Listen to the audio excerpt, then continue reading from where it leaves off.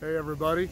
Hey, I was driving up the back road between Bakersfield and Caliente this morning, and I saw these ranchers here working with some cattle and wasn't sure what they were doing, but stopped, pulled over and talked to them a little bit, made sure it was okay for me to shoot some video, and they told me what was going on. They're doing a little vaccination work here. This is the Tejon Ranch, and for those of you who don't know, the Tejon Ranch is a huge enterprise. It surrounds us here in the Southern Valley on almost all sides. But anyway, as you know, I like to put anything that I find interesting on the page. I hope you find this interesting too. And so let's go over there and get a little shot of them working with these cattle. Well, I was headed up to Tehachapi today. Come by here, doing some stuff with these cattle today, and I spoke with the ranchers here that are doing this, and they're doing vaccines. And it's, you know, I didn't know if they were taking them to market or moving them somewhere else, but said they're just doing vaccines. And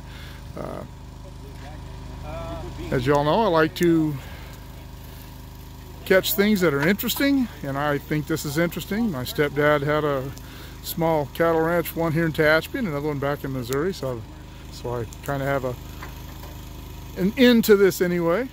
And but I think a lot of people don't realize that when you go buy a steak or some hamburger meat at a store, that there's a process for it getting there, and the days of the roundups are not dead. They still do this kind of stuff. They have to bring these cattle down from wherever they're grazing, pin them up, and keep control of which ones are going where. And when they get finished with these, as you can see, they will obviously not leave them here pinned up here. They'll put them back wherever they go. But anyway, I'm not going to make this a big long video. I just thought that this is interesting. Well, that one, he's a fighter.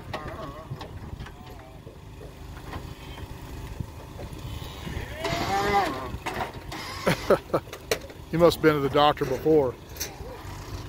But anyway, cattle ranching is still a very important industry.